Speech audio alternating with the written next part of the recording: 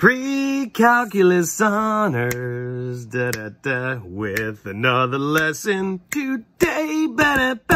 How's everybody doing out there? Mr. Berto with another virtual lesson for pre-calculus honors. I almost said advanced placement calculus, but you guys aren't quite there yet. Certainly next year for many of you. So this lesson is coming out to you on Wednesday. I think it's Wednesday, okay, that this is coming out to you, or is it Tuesday that it's coming out to you? Let's see, I have this written down somewhere. I don't know where it is. Anyway, figure Friday, you're gonna have a test you gotta work on. Thursday, you'll be doing the review ditto. Okay, so I guess this is Tuesday's lesson here, okay? Next week and the week after, a lot of AP exams that people have, scattered times during the day. I know you're gonna be overwhelmed, things are gonna be crazy. I think what I'm gonna do is just post for 2 weeks. You guys can work on the review sheets for the final. There's really only like 1 or 2 problems that we haven't gotten to, so you could do the other problems. Won't nearly be enough work to really cover 2 weeks, but I'm thinking let's take a back seat here, let you do well in your AP exams, and then you got to come back full force, okay? You can't be like, well, now I'm going to do nothing because AP's are over. This class is still going to exist. We got things to do. All right, so let's get a little recall action going. Star recall. All right, and we've been talking about integration, okay? And there's a couple, or really a few right now, basic integration rules, okay? Don't forget for a few lessons, all we had was the integral of u to the n with respect to u. Okay, so that's really if you want to integrate one single letter raised to numerical power, rewrite the letter, add 1 to the exponent, divide by that number, add some cookies, and we know the exponent can't be equal to -1, otherwise you'd be dividing by 0. Even if you have something that's not one single letter raised to numerical power, then you could use this rule right here. You just have to set that thing that's not one single letter equal to u, okay, and force this basic rule. And that leads to our next list of famous u's. Famous yoo-hoos. So famous u's right here. Okay, and, you know, if it's not a basic integration situation, if the argument of a function you want to integrate is not one single x, try to set that argument equal to u, okay? What is the argument usually? Well, many times it's the base of a numerical exponent.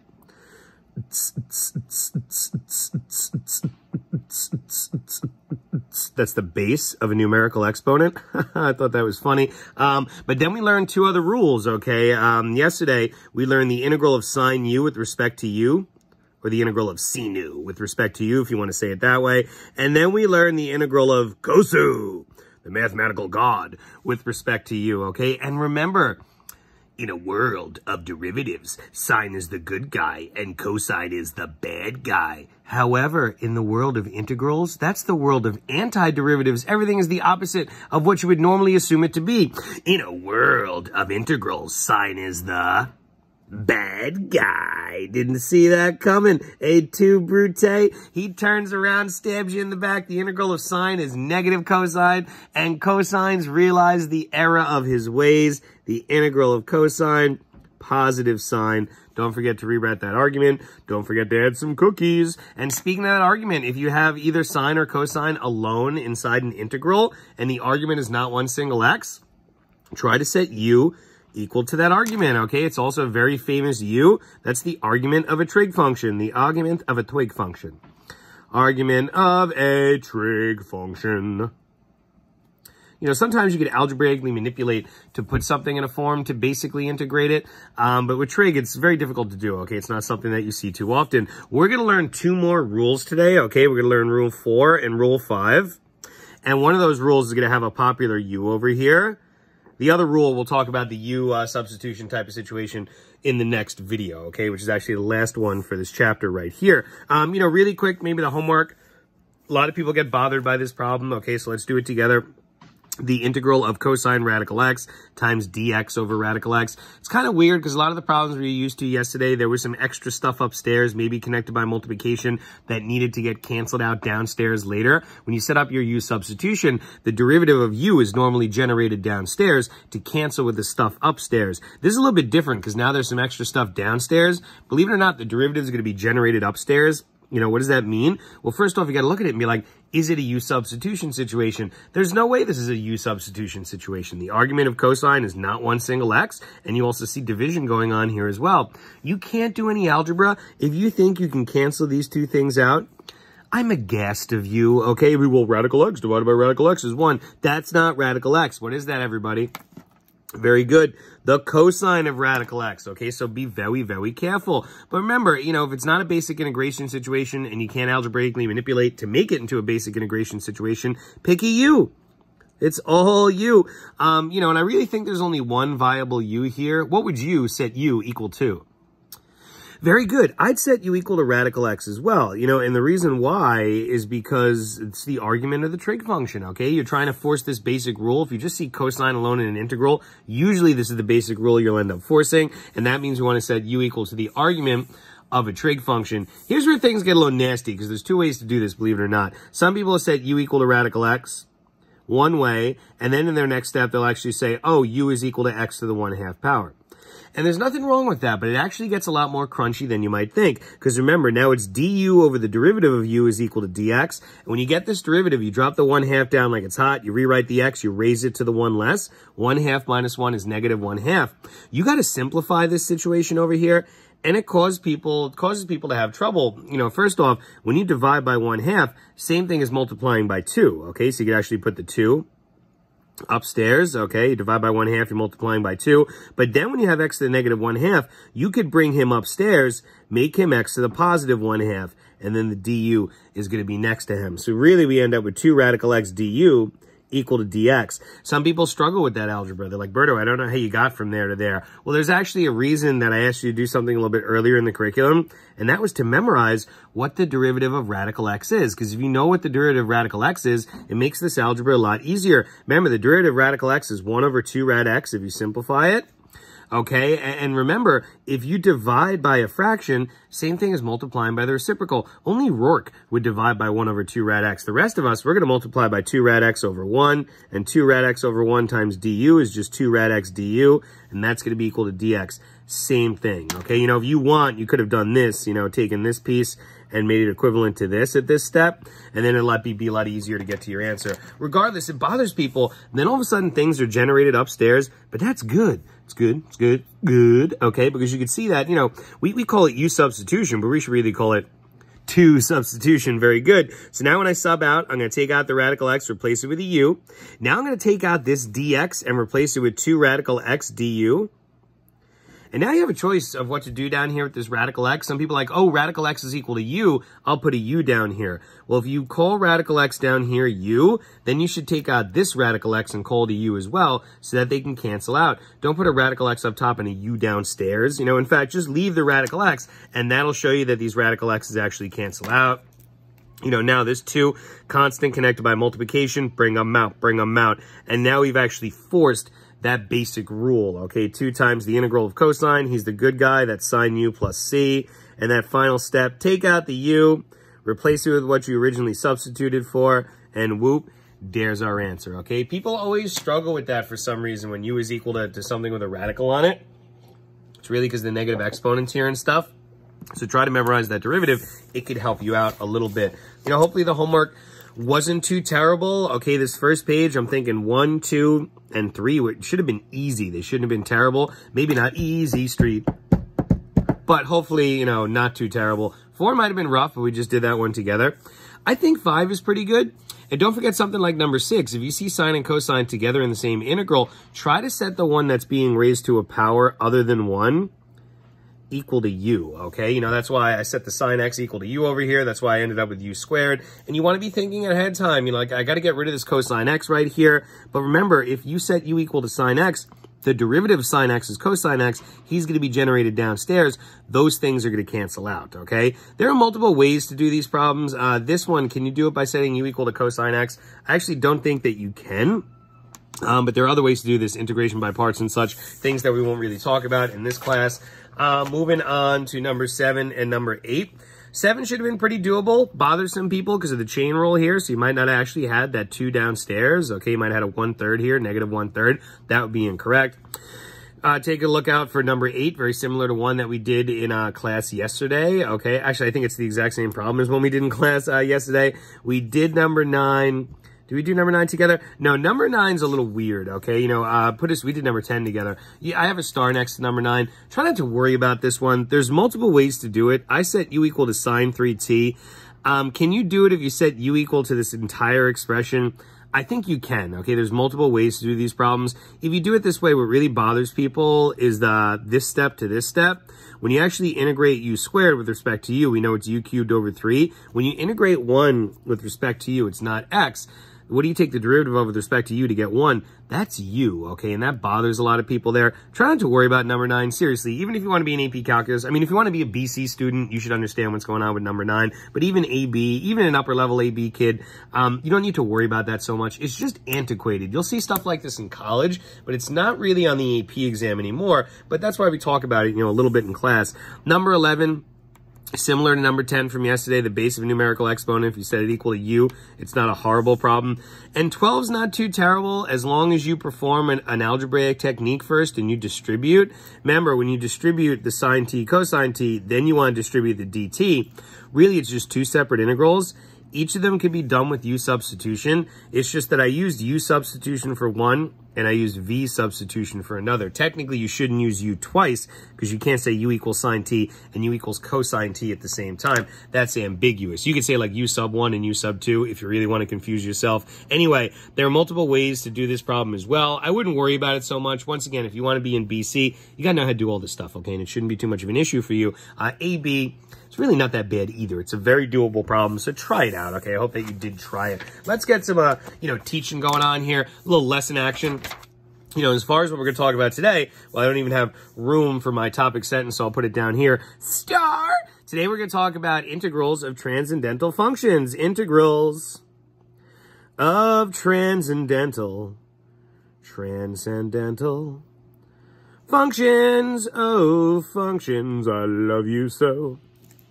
Now it's starting to sound like Mr. Buckman. I'm really losing it. Integrals of transcendental functions, really, there's a lot of different functions that could be considered transcendental. Today we're really focusing on the integral of e to the x and an integral that involves ln x. Okay, so let's start over here with the integral of e to the x. Should actually be pretty easy. Remember the most basic way to integrate?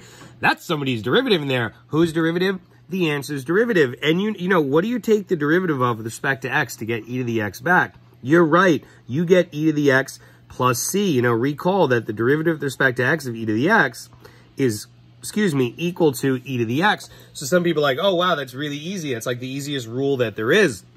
Well, you need to be careful with something like this over here. A lot of people are like, oh, if you integrate e to the 3x, you just get back e to the 3x plus c. But that's not right. Let's put a little not equal to sign over there. If you want to know why it's not right, just take the derivative to check, right? If we take the derivative with respect to x of e to the 3x plus c, think about what that's equal to there. The derivative of e to the 3x, you do rewrite e to the 3x, but don't you remember you multiply by 3? Chain,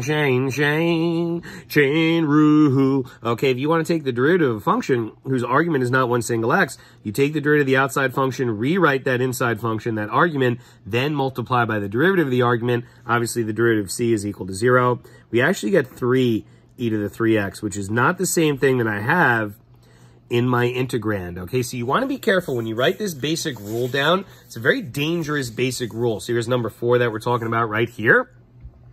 And here's the rule. The integral of, it's not e to the x. E to the x is the basic integration situation. Maybe it's e to the sine x. Maybe it's e to the, ln x plus 5 or something like that. So we say the integral of e to the u with respect to u, and you do indeed get back e to the u, and then you add c. But this is only going to work when u is one single letter. Only when you have e raised to 1. What am I even writing here? Only when e is raised to one single letter does this work right here, this formula, one single letter.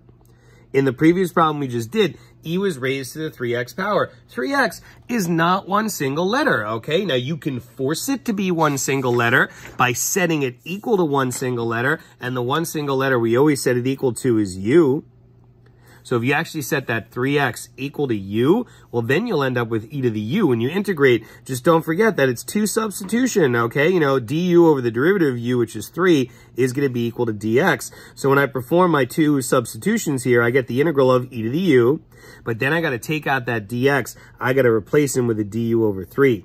And this is a little bit different now when you bring out the 3. It's not even a 3, it's a 1/3. You get 1/3 times the integral of e to the u with respect to u. And now you force the basic rule. Now you have e raised to one single letter. Pull the 1/3 to the side. If you want to integrate e to the u, you get back e to the u.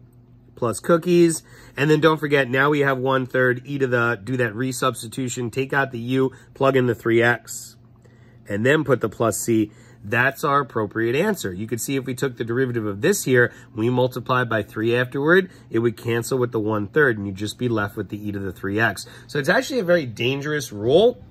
If you want to integrate e to raise to the something power, that something power had better be one single letter. And if it's not one single letter, you're going to force it to be one single letter using u substitution. In fact, that's our third most famous u right here, the exponent of e. The exponent of e. E!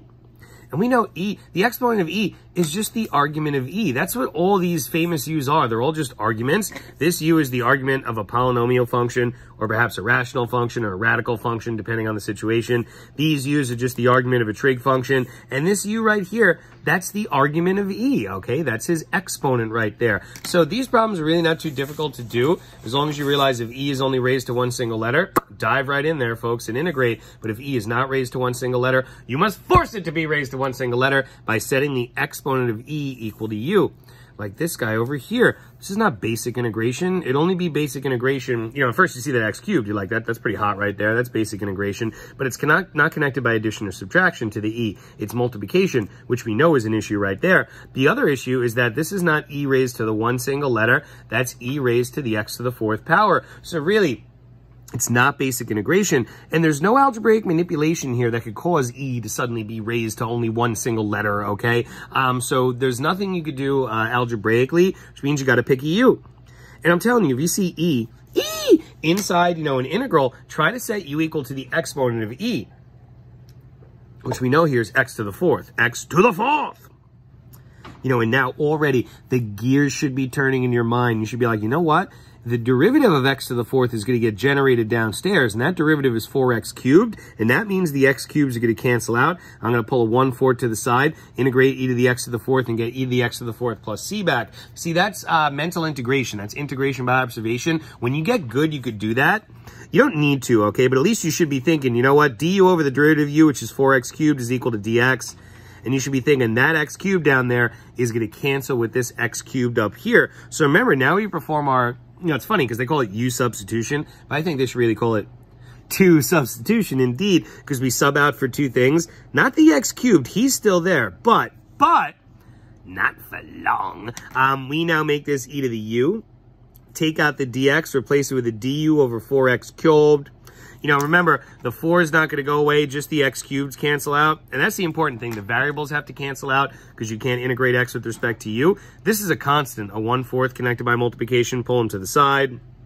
Then you'll notice we're left with the integral of e to the u with respect to u, which is very easy. E to the u plus c. Just don't forget that last step. 1/4 e to the x to the 4th plus c. You got to practice these. If you practice these, you'll get good at them, okay? If you start messing around, you just want to look at things and know what the answer is right away, it's not really going to work for you for integration, okay? So just be careful. Another rule that we're going to learn, the integral of 1 over x with respect to x. People like the integral of 1 over x, you know, just some weird rational function. What's that about? Well, ln is involved. In this class, we actually don't ever integrate ln x. I don't even think in BC calculus we actually integrate the ln of x. I don't know, maybe we do. How do we do an integral of ln x?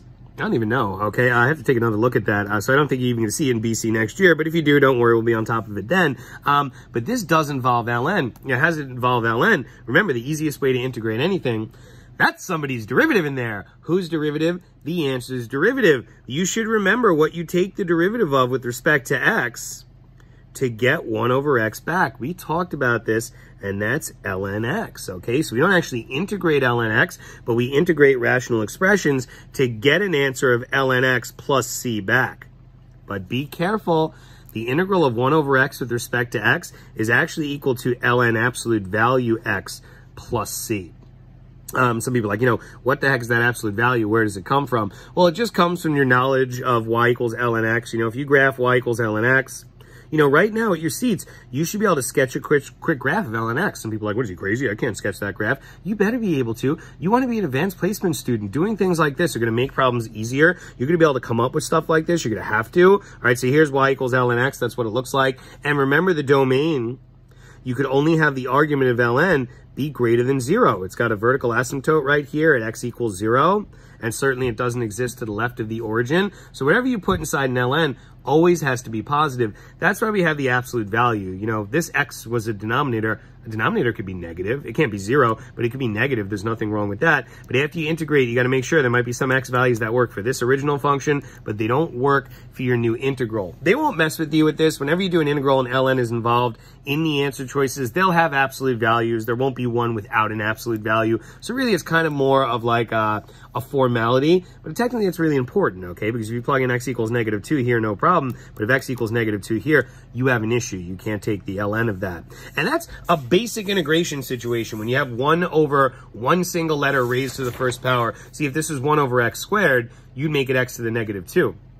And that would be, you know, a basic integration situation like the ones we did earlier in the curriculum right here. But remember what we said. What if n is equal to -1? You know, if n is equal to -1, this becomes u to the -1. The integral of u to the -1 with respect to u, which is the integral of 1 over u with respect to u. That's the rule we just did, okay? So that's down here, rule number 5, star, little star. Okay, the integral of 1 over u with respect to u. Well, we did the integral of 1 over x. That was the basic situation. Maybe it's not 1 over one single x. Maybe it's 1 over x squared plus 2, you know, something like that. We'll actually deal with those types of problems tomorrow. 1 over x squared plus 2 would be rough. 1 over 3x plus 3, very doable. But remember, if it's the integral of 1 over x with respect to x, it would be ln absolute value x plus c. Since it's the integral of 1 over u with respect to u, ln absolute value u plus c, okay? And, we'll talk about the u substitution situation for this. We actually have a couple different things that we could do. We don't even add it to the list, and that's something we'll speak about tomorrow. For now, if you want to integrate 1 over one single letter that's raised to the first power, that's an ln type of situation. Just like over here, okay, you know, before we had 1 over x, now we have 5 over x. Remember, this is really the same thing as the integral of 5 times 1 over x with respect to x. You know, that constant connected by multiplication, you could always pull them to the side. You could even bring them out of the entire integral sign. Okay, and now we have the same thing we had last time, okay? The 5 is over here, however, it's the only difference. The integral of 1 over x, ln absolute value x plus c, and that's why we get 5 ln absolute value x plus c. You could take the derivative of this if you want to check, not really necessary to do. And at that point, you kind of ignore the absolute value sign. We'll speak more about stuff like that in the future. You know, another pretty popular one that was similar to one that we did a little bit earlier in this topic. A lot of people know it's not basic integration. Each of these terms separately would be great. The problem is they're connected by division right here. You could try to factor, but factoring is actually going to be an issue because if you factor an x out of the top, it's not going to cancel with everything downstairs, right?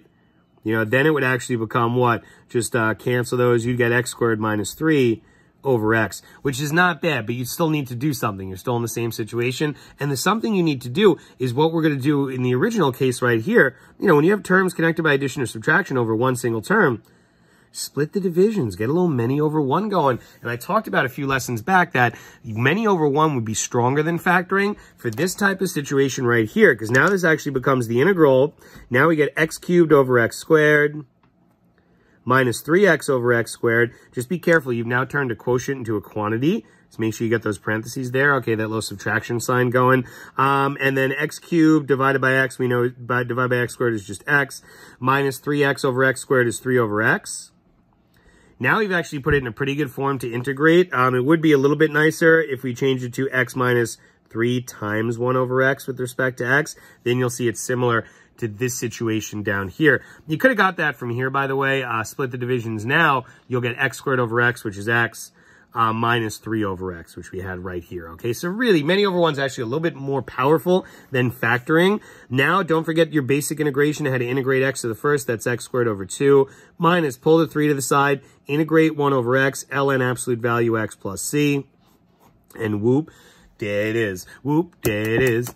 Whoop, there it is. Come on now. Whoop, there it is. Okay, look, you know, not really a horrible problem, but you have to start recognizing these types of things, okay? There's a lot of things to recognize, and that's why we practice. If you see, a constant over an x to the first power or a letter raised to the first power, try to think an ln situation. Really, it's this. If you want to integrate a quotient and the bottom's only being raised to the first power, that's when it's an ln situation. These are the really simple ones. We'll get into the more complicated ones in the next ditto, which is technically the last lesson, okay? That's Wednesday's lesson. Thursday, I have a nice little review ditto with the answers attached, okay? So you could try those problems out. And then, Thursday night, your homework, you could get started on the take-home assignment that I'm going to give out. You can work on it Friday. And we'll have it due, Friday by midnight, I'd say, because let's get it out of the way, because you got APs the week after. Then we're going to be on essentially almost a 2-week break, okay? But I will be giving you, final review dittos that you better work on and try. Then we come back, we'll get into the next topic, and maybe we'll talk about those final review dittos as well. Maybe post a couple of videos of me doing those solutions. So we'll see what happens there. Okay, remember, integration, of transcendental functions here. The integral of e to the u is equal to e to the u plus c. Make sure e is raised to one single letter. And the integral of 1 over u, ln absolute value u plus c. Please try the homework tonight. Coming back to you with another video tomorrow. Hope everybody's healthy and safe and you're practicing for those AP exams. Make sure you practice uploading responses and stuff like that. I got to talk to my AP students about that soon enough. Anyway, this is Berto signing off. Adios.